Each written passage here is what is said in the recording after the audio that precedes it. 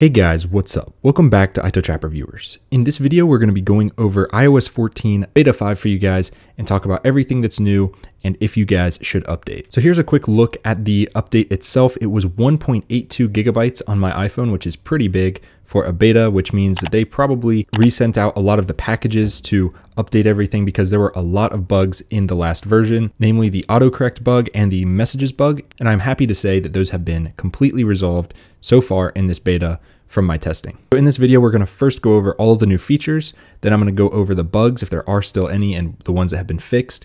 Then I'm going to go over battery and performance, and then I'm going to wrap up and let you guys know if you guys should update to this version. Now, the public beta is not out yet, but it should be out either tomorrow or in like 7 minutes, but we'll see, probably tomorrow. So one of the biggest things that they changed in this beta is with the widgets. So now the widgets actually have to ask for location access if you want to use one that actually uses that, like the maps or weather or something, and it will say that, hey, this will actually use your location 15 minutes after you stop using the widget. So keep that in mind if you are worried about that. The Apple News widget now has an option for a taller widget, so you can see more stuff when you place that on your home screen. Now here's something I'm sure a lot of you are going to like, and that is that the scroll wheel is back for the time. And this is actually implemented in quite a different way than before.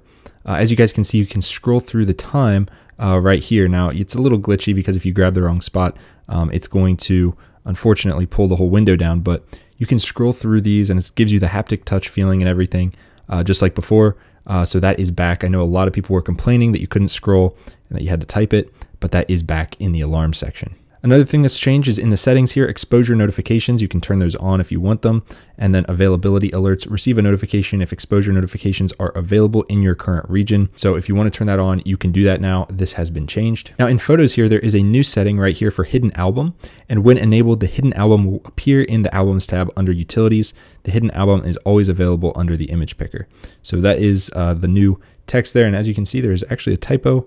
They've got a random quotation mark in there, but I'm sure that'll be changing here pretty soon. Especially, they might clear that up to explain what that means more. But if you want to turn that on, you can now do so. So in Control Center, if you turn on home controls and you take a look at them here, they are actually smaller than they used to be. And there's kind of a grid icon style, and you can favorite certain ones. And this makes it a lot better now that they're smaller. They were way too big, but I have quick access to them now if I keep those on.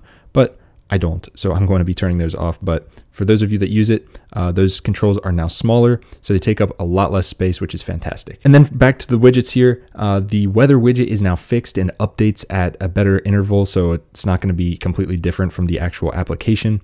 And they also now blocked widgets. Screen time when a parent app is now blocked, so that has been fixed. So those are the new features in here, but there have been a ton of bug fixes and behind the scenes things. The first thing I noticed was the smoothness.